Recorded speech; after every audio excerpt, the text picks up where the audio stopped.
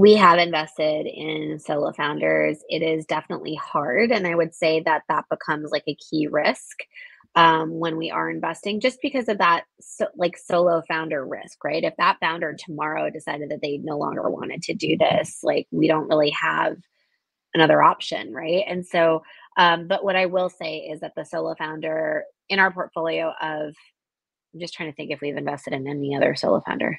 No. In our portfolio of 15 companies, only one of our companies is a solo founder. He is amazing, and that is the reason we took the bet. But also, he was really good at building a C suite around him. So I think that's also really important that if you are a solo founder, at least show that you can build like a really good top layer around you. Hi, everyone. Yeah, it's so great to see such a diverse audience here. Thanks for having me, guys. So I'm Kalsoom. I have my current hat that I wear is that I'm the co-founder and general partner of iDive Ventures. We are an early stage venture capital fund focused on Pakistan and the region. We opened our doors in 2019. Prior to that, I was the founder of Invest to Innovate, which is the sister company to our fund. It was basically chapter one of my own entrepreneurial journey. It's a company organization that I founded in 2011. We were one of the first players in the Pakistani startup ecosystem, which is where I'm from originally. So really launched before the Pakistan startup space was even really in existence. Launched the country's first startup accelerator program back in 2012, and have now that organization has now since scaled that work beyond our flagship accelerator. We've worked with other incubators and accelerators throughout the region, trained entrepreneurs throughout Pakistan as well as in the Middle East. And then started to do research on what was happening in the market, and really starting to tell more of a data-driven story about what was happening in the startup space. We started doing that back in 2014. And so all that to say was that, I was doing this work with Invest to Innovate as more of an ecosystem builder, really a founder helping other founders in a really meta way. Really inspired by players like Techstars, Founders Institute, all of that. And then that really formed the thesis for our fund. I don't have a typical investor background. I don't have an MBA. My partner Mispa does. I actually have a master's in conflict resolution, which funnily enough comes to use much more often than I think some people use an MBA. And so I had a lot of, I guess, imposter syndrome of becoming an investor. Though I was on the front lines of working with founders and working with entrepreneurs in one of the hardest places to build a business. And so had a really interesting vantage point that kind of gave us that lens and that thesis of why we decided to launch our fund. And so a lot of people just kept saying to us, you're working with so many founders, we're connecting them with investors. Why don't you invest? And that's really, realizing and also seeing how many bad investors there were in the market in Pakistan at that time. That really formed the thesis around iDive Ventures and the fund. So I was a solo founder with Invest to Innovate, have a co-founder and a partner in my partner Mispa. She has also a pretty non-linear background to how she got to building a VC fund, but maybe more linear than me.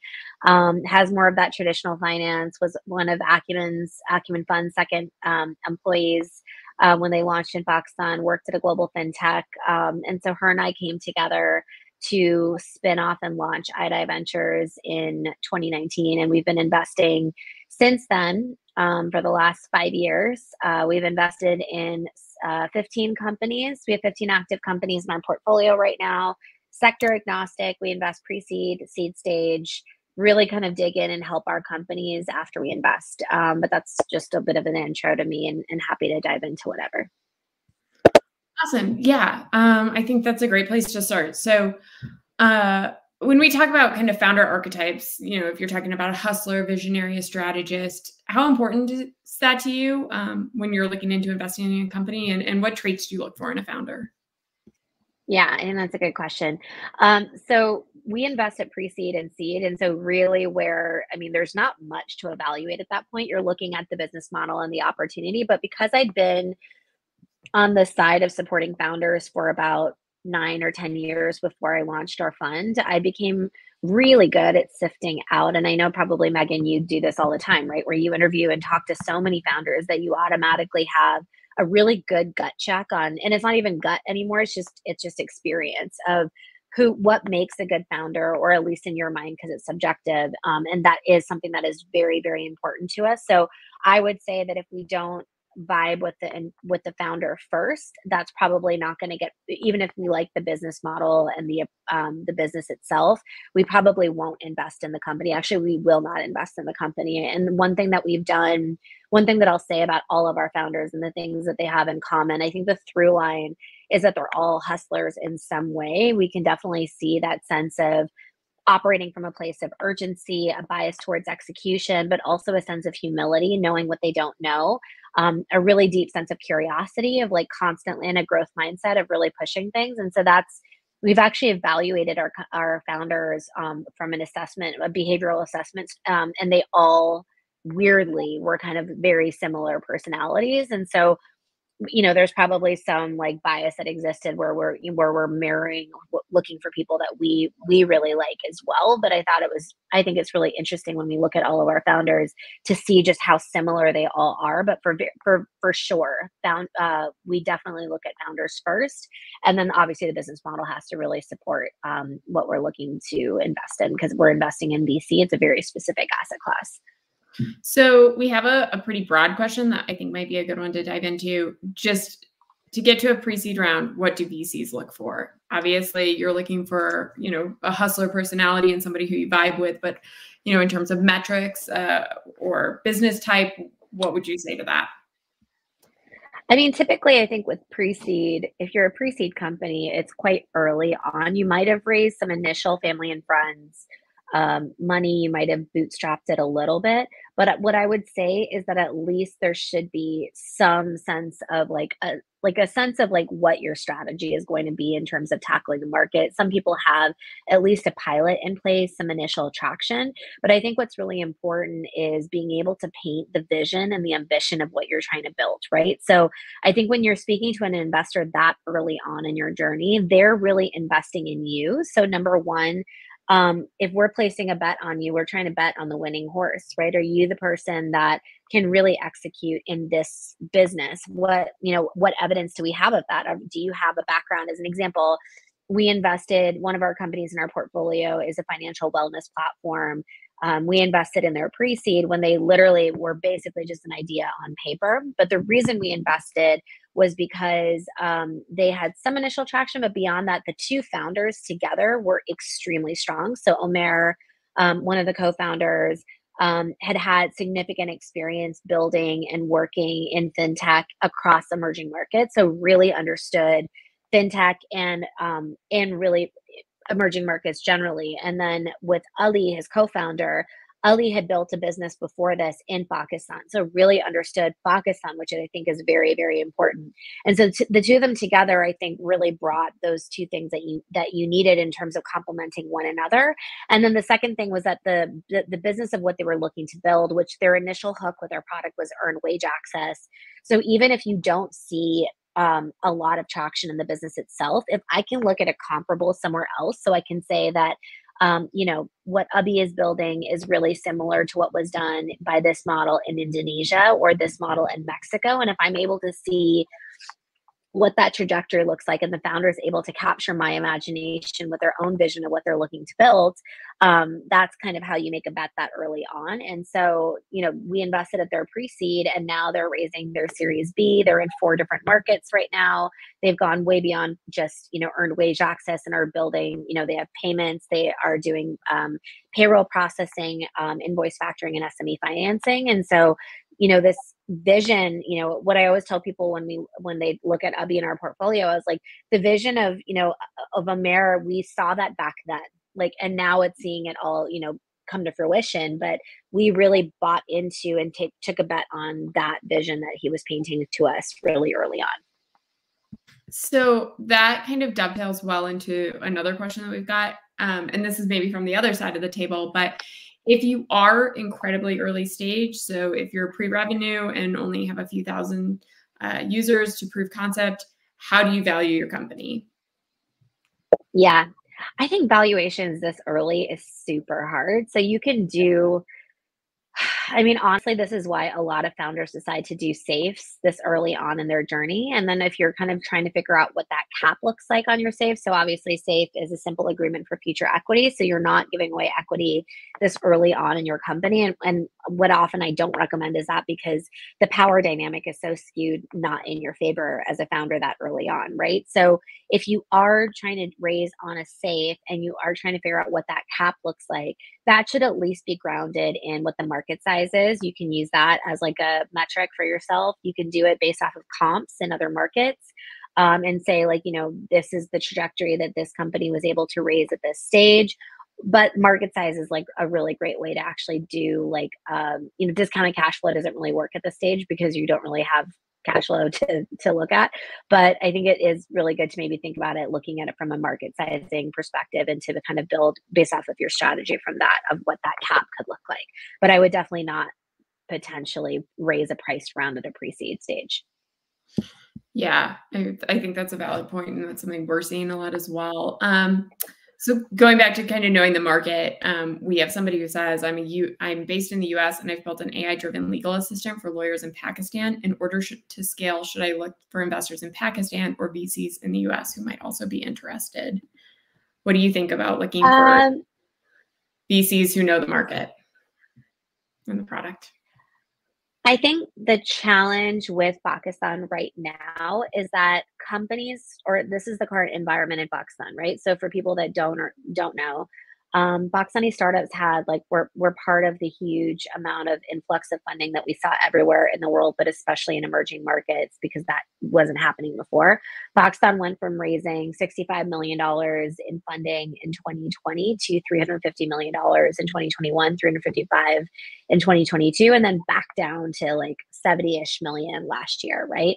Right now, we're seeing a major drought continue, and that's as a result of also the macroeconomic climate. What we're really seeing is that a lot of companies raising for Pakistan, it's really hard to raise from international investors.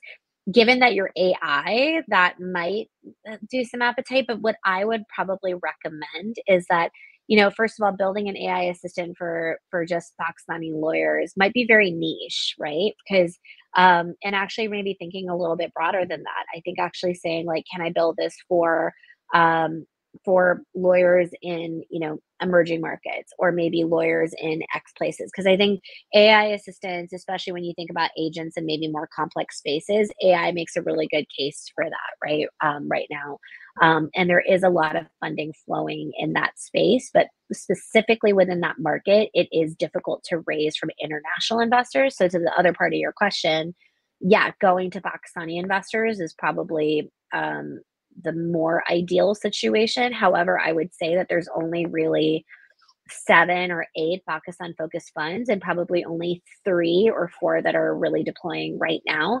And also for all of us, and I don't want to speak for all of us, but they all are my colleagues. What I would say is that a lot of us are looking at really big markets, right? So if we're investing from a VC state angle, we want to look at, like, really big market sizes, really big market opportunities. So maybe thinking a little bit broader wouldn't hurt either. So that's just my perspective. Someone might have a different perspective, but that would be my advice.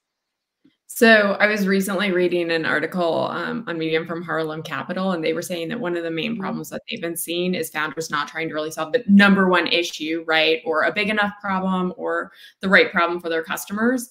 And so they're now increasingly focusing on, like, B2B and B2B2C software that really are having that are focused on that number one problem in order to get the multiples. Is that something that you're seeing? How are you gauging the opportunity? Like, how do you gauge the opportunity in a problem? Are there tools that you use, given that you are so early and those metrics are, not necessarily there for a seed round? Yeah, it's not even just early. We exist in a market like Pakistan where data is so difficult to come Yeah. by, right? Locally. So being able to quantify the market, it's hard in itself. So it is something that oftentimes you're looking at, you're looking at, like, comparables that exist in other places. You're looking at trends in terms of consumer trends. What I would say is that our last few deals that we've done, we're just closing a new deal right now. that is building in Pakistan for the world. And that was our last two deals, that both of them are in the B2B space. And so I would say that that space is actually quite interesting. And especially with shrinking consumer spending, B2C is hard. B2C is hard anyway. And I think consumer tech is like really, really hard.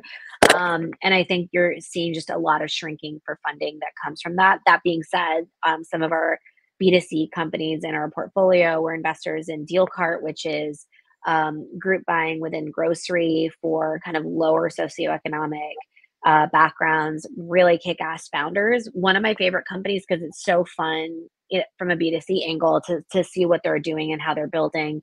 We're invested in a B2C fintech. But that being said, like I would say the majority of our portfolio is B2B. Okay.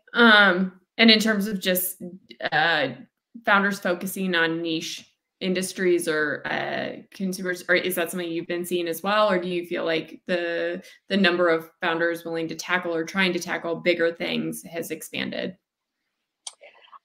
I've always been attracted to people trying to address big things just because I think with venture capital, it's such a I often think that, and maybe you have a similar or different perspective, but I don't think VC is the right fit for every company, right? So sometimes for really niche companies, venture capital wants that type of hockey stick style growth. We don't just want like a 5x return, right? That's not something that will do well in our portfolio.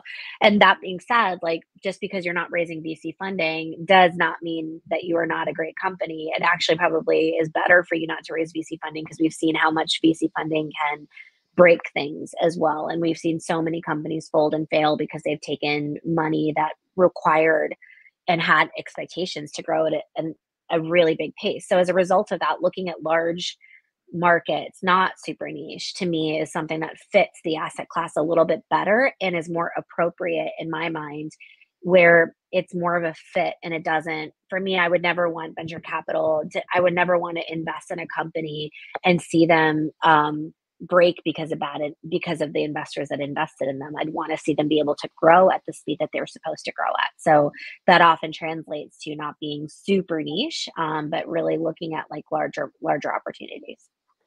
Yeah, no, I think at MI, we definitely have seen a lot of that. We work with all types of companies, but I think there are quite a few companies that are going to be very successful. They're going to have, hundreds of millions in revenue, but they're never going to be that fast-paced, startup that a VC might be looking for. And that's fine, right? Yeah. And they actually might be more successful than the VC-backed companies, because I think that's why this asset class is so high risk, is because you're taking a lot of bets and some of them can go to complete zero, right? So that's a bigger commentary on venture capital, but I think that some of those companies that are going to make tons of revenue are probably in some ways, arguably, and have more sustainability built into their business. As in some cases, those are great companies too. So I just think that figuring out for yourself as a founder what kind of investors are a good fit for you and for your journey and your trajectory is also a very important part of your fundraising journey.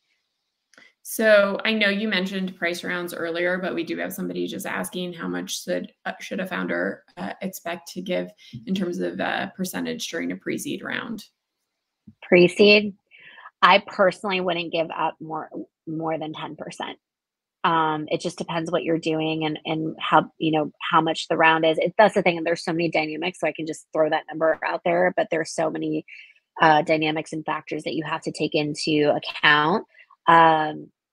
Yeah, I probably wouldn't be giving up more than 10 to 15% at that round. Okay. And oftentimes it's a lot less. What would you do to win an investor on a first pitch? What's the most critical pitch components in your opinion? Critical pitch components. I think like being able to frame, first of all, like I always think, so when I've done pitch training for founders, I always talk about it from a storytelling angle. So you're basically telling investors a story, right? And you know your business better than them. But what I always tell them is like, what I always tell founders, I'm like, you don't tell me something before I care about it, right? So if you're building a story and you've already told me the end before you've actually really built up the beginning and told me, gotten to a climax, you've told me something before I care about it, and I'm probably going to forget that information. So as an example, I always tell people, I'm like, don't tell me the solution right off the bat. Tell me the problem, tell me the opportunity, tell me the market size, build the story.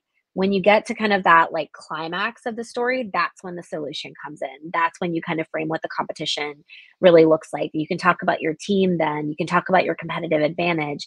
And so really think about it from the lens of like, how am I building a story that can capture your attention? Because investors are super fickle creatures. There's a lot of herd mentality that exists. You want to capture their attention, and oftentimes they've seen a million pitches. The second thing that I would say is that don't assume that they haven't seen something similar to this before, right? So my biggest pet peeve is whenever I ask you who's your competition and you tell me you don't have any competition, I'm like, that's BS. There is probably competition that exists. This is not, unless maybe this is like maybe you've created something from an IP perspective that is very, very novel and new. But for the most part, there's something else that exists that's out there. So I not only want to know who that competition is, but why you're better than the competition. What is the urgency of why you need to exist? I think that is a really important question for you to answer in that pitch.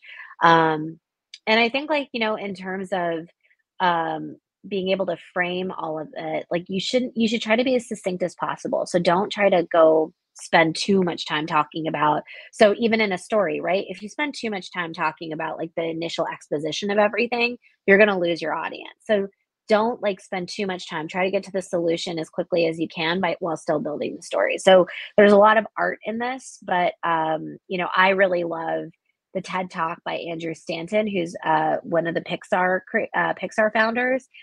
He does a great TED Talk, which is called, I think it's called The Art of Storytelling.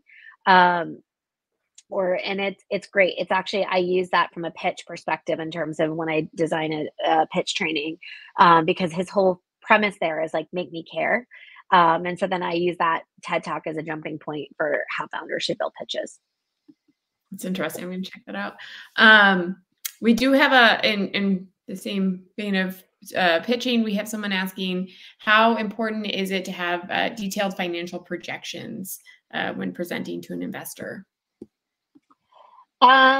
Definitely I think what's important in your pitch deck, and definitely always put your pitch deck on DocSend or somewhere where you can track, because you're putting out information. So you want to definitely be able to track who's looking.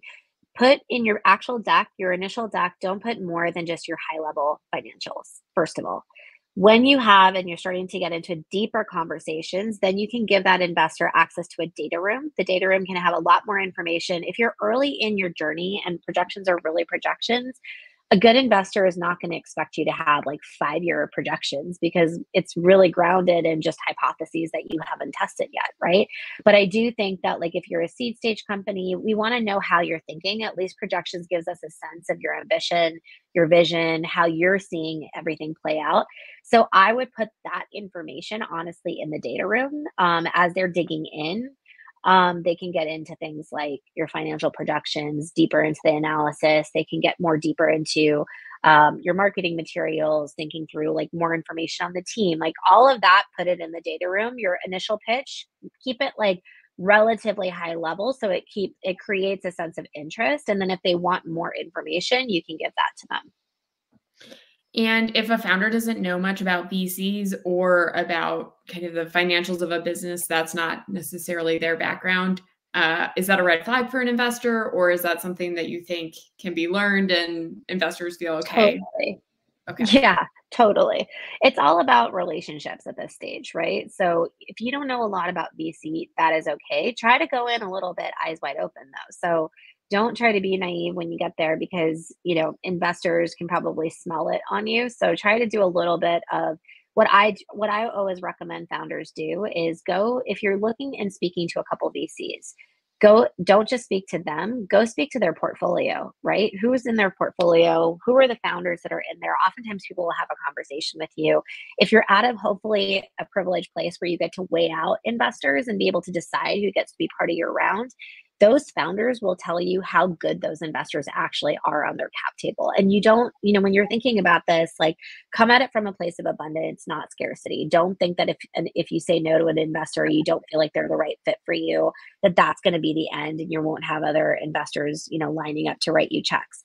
Come at it from a place of saying, like, this is going to be getting into a marriage with someone, right? Because it really is, especially when an investor comes in early into your company. So do your homework, look at their portfolio, the kinds of investors, kinds of companies that they invest in. And if you get to a certain stage, speak to those founders and really get a sense, like a reference check on the investors. And I think that's important because a lot of founders, a lot of investors will do reference checks on founders, and a lot of founders don't do the other direction. And I really think you should, because some investors will all say that they're founder friendly. They all say that they love to help after they write the check. Very few actually do. So you want to be able to check that with the founders that they've invested in. We have a juicy question, which is, what are the main types of co-founder conflicts that you've seen or experienced? This is where my conflict resolution background has come in. I think, what's interesting. So a lot of founders don't often realize that they should have a founder agreement in place before they start their business together. So oftentimes, if you're not nailing down from a legal standpoint, what does the business look like? Who gets what? If there was to be a conflict, who gets to stay? Who gets to go? Like, create the framework there. It feels very weird to do that when you're trying to set up something that should feel, it's a prenup, right? Because there are a lot of reasons that businesses fail, and sometimes co-founder dynamics just come to play. Like, I've seen it happen in our own portfolio where, they two good people that just had very different visions for where the business was going, and it just created a really toxic environment. And from a workspace perspective, it ended up unfortunately being where one founder did have to go. But if you have a founder agreement in place, at least from a legal standpoint, it doesn't rock the boat for everyone else. You just have basically something that's a little bit clean. So I definitely think that's really important. I definitely think it's really important I mean, my partner and I have a, partner on the fund. We've had a co-founder coach, and I love our co-founder coach. And I actually learned that from, NPR has a really great podcast called How I Built This. The Soul Cycle founders, which, Soul Cycle is a great spin company, depending on your preference for spinning. But the co-founders of Soul Cycle talked about this in their episode of How I Built This, that they actually got a co-founder coach, and it was the best thing for their relationship. And I would say the same for my partner, Miss Benai. She and I get along so well. We respect each other so much, but we are very different people, which makes us better investors together. But also it means that we come at things from different angles, right? Which is, again, that discourse is what makes us, I think, good at investing, but it can create conflict. And I think being able to have a coach that helps you guys come to a deeper understanding of one another. It is almost like I keep talking about, like, we're talking about like a prenup in terms of the founders agreement, but also like a co-founder coach is like a marriage therapist. You are getting into bed with this person that you're building a business with. And so it is like a marriage. My partner and I joke that sometimes we talk to each other more than we speak to our respective significant others. And so given that, you should do as much work on your co-founder marriage as much as you would do on your regular marriage, hopefully, right? So I definitely think that that's a really important thing. And it's something that, since we've done it, I recommend it to other people all the time. I think it's such a great thing to do for your relationship. Just out of curiosity, how long did you guys know each other before you started a company together? Before we started our fund together, we've known each other at that point for 11 years. Okay. She was on my advisory board with Invest to Innovate. So we've known each other for a really long time, and we really love one another, like, as human beings. And so that, and we still have conflict, as every co-founder does, right? And never in a way that was ever in a bad way that, we really needed a co-founder coach. But I always say to people, I'm like, we've known each other for so long. We love each other. We are actually friends outside of this. And I believe that we need that, just as much as I believe that a lot of couples who go to marriage counseling sometimes are really great couples that just believe in that extra over communication. So yeah, I mean, quick tangent. They talk about how psychological safety can be really critical to successful teams, right? And that's having a long-standing relationship, having complementary skill sets, but also being willing to fail in front of that other person, admit when you've made mistakes, Totally. knowing that you can be vulnerable. Obviously, going to some sort of coach is going to factor into that, or somebody who's going to mitigate. Totally. I And I think think that's to it. yeah, and Miss and I are, because I also, and I don't want to gender it too much, but being both women, right? We tend to have come from a place of we can more easily come to a place of vulnerability than sometimes I've seen our male co-founders in our portfolio can, right? And so we can easily over communicate when one of us is feeling a certain way, but having a coach can actually act as a great facilitator for people that can't. So we are getting requests for your coach's information. So if you want to provide us with that, we can share it. Do you always invest in single founders? My coach unfortunately he's oversubscribed, but I'm happy to recommend other coaches for sure. We're so lucky that we work with him, but he took us on, even though his assistant was like, or his manager was like, or whoever, his agent was like, don't take on any more people. No, I mean, I think we've seen, in the 15 years of FI, we've seen co-founder feuds be one of the main reasons that companies fail. And really, people, we talk about it like a marriage, but really people don't necessarily think, oh, this is a person I'm going to work with for 15 years. And when you start working at a company, you don't think, oh, this is my coworker for 15 years. But really, when you're a co-founder, that is the reality. You should plan on, a 10 to 15 year relationship if you're thinking about a long-term exit. Do you always invest in or have you ever invested in single founders, or do you always look for co-founders? Yeah. We have invested in solo founders. It is definitely hard. And I would say that becomes like a key risk when we are investing, just because of that solo founder risk, right? If that founder tomorrow decided that they no longer wanted to do this, like we don't really have another option, right? And so, but what I will say is that the solo founder in our portfolio I'm just trying to think if we've invested in any other solo founder. No, in our portfolio of 15 companies, only one of our companies is a solo founder. He is amazing, and that is the reason we took the bet. But also, he was really good at building a C-suite around him. So I think that's also really important, that if you are a solo founder, at least show that you can build like a really good top layer around you, even if you don't have a co-founder. And I actually I recommend that people don't just have a co-founder for the sake of having a co-founder, to everything that we just said, right? Because it is a really deep relationship that you're building. And so if you are a solo founder, just build that layer. And that helps to mitigate some of the risks that investors flag when they're doing diligence on you. And is this solo founder, is he the technical founder? Is he a technical founder, or is he? No, but it's a logistics company. So he actually has the background that's needed for it. But he had a great CTO, a great COO. So all the things that he didn't have, but because his background was mostly on the business side and has had a background in logistics, like he was a great founder for this. We do have a question. Do you need a technical co-founder in order to raise money, or for a tech startup, or is that something you can hire later? Would you invest in a company that did not have a technical co-founder? We've invested in companies that had, yes, we have invested in companies. Most of our companies are what I would say are tech, not tech first, but tech enabled. And so not having a technical co-founder wasn't an end all be all. That being said, they did need to show that they were able to ideally bring it in house, or have at least like that CTO that was brought on at least by the seed round. Or even if they were outsourcing it, have a plan for how you brought it in internal. For a tech first company, you should have a technical co-founder. We invested in a SaaS integrations company that was Pakistan for the world, so global. And he himself is a tech guy. So I think that's great. But actually what was interesting is that he is a techie. We actually really liked that he had a really good, like his chief co-founder was also like even deeper on tech than he was. But then also, one thing now that as we invested, we're like, you need a really strong go-to-market person, right? Because that's also a really important thing that you need for a tech person. So with a tech founder. So I think it's a balance for sure.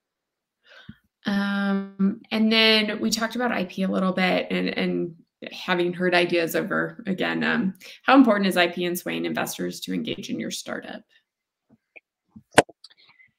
If you have IP, like in terms of like you've gotten a patent, like there's something really unique in what you've done, and then it's like really showing that by virtue of like being able to like, point to something great, and obviously that creates a moat for you.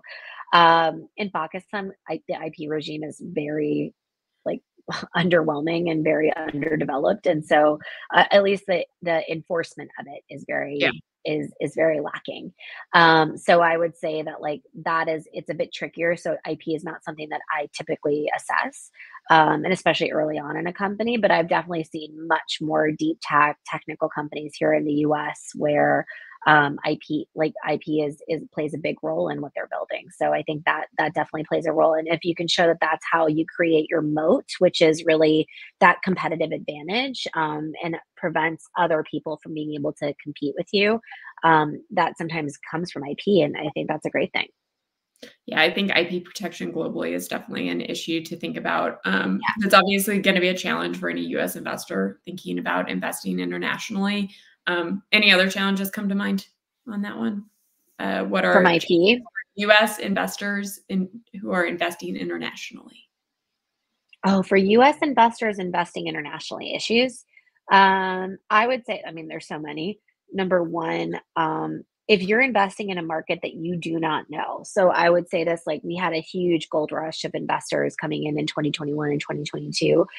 If you invest and you've never been to the market and you don't have a co-investor at least that understands the space and understands Pakistan, these are really hard places to build, right? And some things that come up are like, the government changes and like all of a sudden, some policy that was in place is no longer there. Like you need investors on the cap table that can help the founders navigate things from a local perspective and understand the local perspective.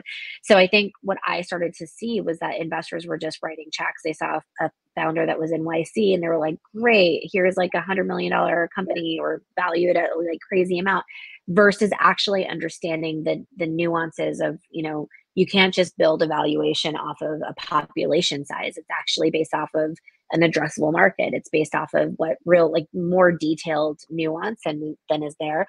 The other thing is that a lot of investors, the US investors looking internationally, it's like, how are you going to get your money out? The dynamics of like investing in those markets is often there's a lot of structural challenges sometimes, right? So can those founders set up holding companies abroad? If there was an exit, would there be an issue of you getting your money out of that country and out of that market? If a company is in a highly regulated space like fintech, as you as an international investor, would you have to be registered by the central or state bank? All of those things come into play if you're an international investor looking at emerging markets, and there's so much complexity in those spaces that I think it really helps to have a local or an investor that understands the market at least investing alongside you. So you mentioned that there's a gold rush in Pakistan. We have a question regarding other emerging markets in the world who are attractive to VC investments. Can you think of any other countries that are currently experiencing that, or where you think the emerging Yeah. markets are really hot right now? I think a lot of the liquidity that we saw in 2021 and 2022 when interest rates were a lot lower really is what led to that gold rush, right? In terms of emerging markets and especially untapped emerging markets, which is why we saw things happen in Pakistan for the first time that hadn't happened before. We saw like Tiger Global, Kleiner Perkins, Sequoia write checks in Pakistan when they never done that before. That is all slowed down / stopped. And so what I would say is that a lot of those investors generally are not really bullish on most emerging markets. The emerging markets that I think are attracting attention still are Latin America right now, especially from a U.S. perspective. A lot of U.S. investors are definitely looking at LATAM. I think, and then within LATAM, it's, obviously every country is having some of their, Argentina is having massive inflation issues. And so not probably Argentina as much as they're looking at like a Brazil, of Mexico, maybe some other markets. People are looking at Africa still. And the Middle East is having like again massive gold rush just because there is so much money in the GCC countries. So Saudi Arabia, UAE, there's a lot of like sovereign wealth as well, and that money is flowing into companies that are building in that region. So a lot of international investors or U.S. investors are also looking to be part of that as well.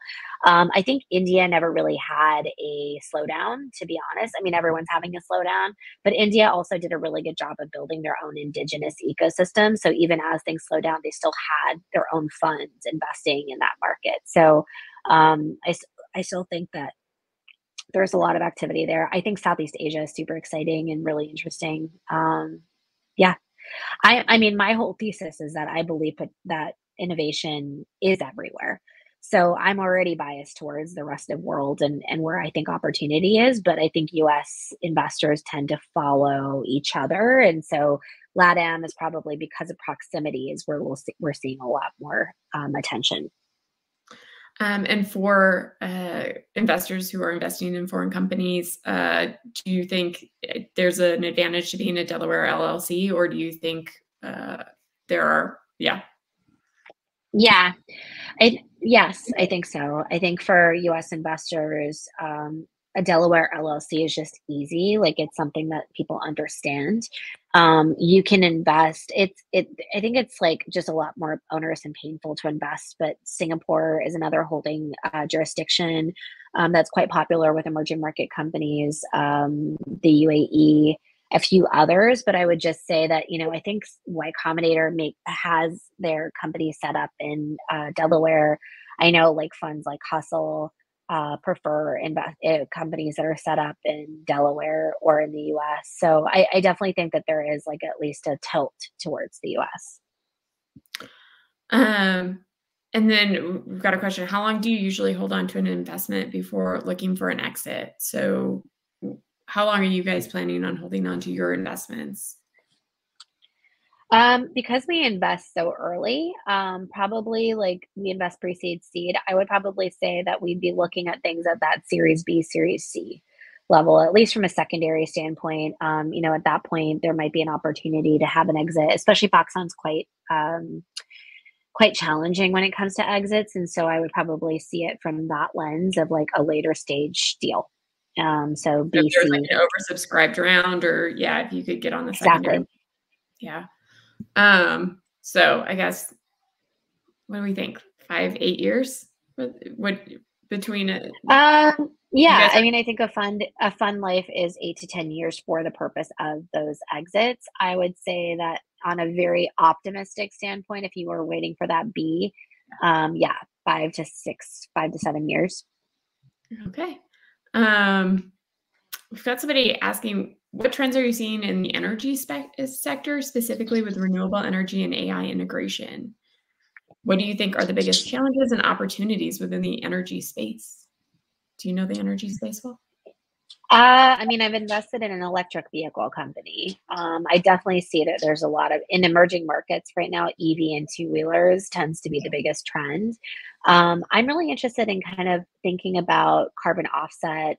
There's a lot of platforms that are being built around that. The energy space, I think renewable is not really a VC play, at least in the markets that I look at. So but I think that when it comes to AI and obviously the ramifications of AI and data that's building is that there's going to be a huge environmental ramification of like all these centers and data centers that are existing, right? So I'd be curious to see like things that are from that angle that could be coming up there. But yeah, I've only had one energy deal in my own portfolio because of the Venn diagram of Pakistan energy environment and venture. It's like right now it's like EV two-wheelers. Yeah. And so I do just want to remind everyone, it is we've got about 10 minutes left, so get in your questions, and then I think there's a light networking afterwards. So if you have questions, please send them in now so that we can get them. It would be nice to hear an opinion on investment in the pharma or biotech space. Yeah, deep tech. I don't personally have a thesis on that just because I'm not a specialized investor. What I would say is that there are investors that are specialized in that space. And because it is quite a specialized space, I would probably look at investors that are like in that space, understand that space, have connections that can help you navigate, especially some of the regulatory um, things around that. So I know, especially in the US, there are investors that are very specifically biotech investors. And I think, some of them are based in Boston, where there's a huge concentration of biotech. Obviously, there's like, I think investors like Lux are like that. So there are investors that are specialized, and I would probably say that's where I would look if I was looking to raise investment from people. And we've got a question: how do you meet investors if outside of networking? How do you meet investors? I would reach out to people LinkedIn cold messages are hard. See if you can get warm interest to people, right? So if there is someone that, but honestly, sometimes cold intros work. One of our companies, Credit Book, when they raised in their first round, Better Tomorrow Ventures invested in that first round, and it was a cold message. So I would definitely try to find a warm angle into trying to get to that investor or trying to get to that fund. Try to see if you can go, yeah, networking events are great. Pitch events are great just for that reason. It kind of gives you that visibility. Build your own, like, being a thought leader in the space that you're building in is great. It's a great way to get attention from people. One tactic that I have on LinkedIn right now is I'll post most of my LinkedIn posts, and people go to my LinkedIn, is mostly about our portfolio companies. And as a result of like posting, some of our companies have gotten angel investors, and some people have been like, oh wow, I really want to learn more about this company. And so it helps to like really think about, for yourself and what you're building, be a thought leader in that and use your LinkedIn for it. Because people may reach out to you as a result. And then we've got one last question about kind of transcontinental investing. So if you are looking for investors from two separate continents, how would you structure that deal? Do you create a holding company in either or both continents, or whichever countries related? Or does that make it harder on investors? Is it much harder to raise from two regions? No, I think investors will figure it out, right? Like, I mean, if I wouldn't set up two separate companies, hopefully they don't push you to do that. But ideally, a lot of investors are quite used to investing in different geographies. I've invested in holding companies in Singapore, UAE, the US, Pakistan, Cayman.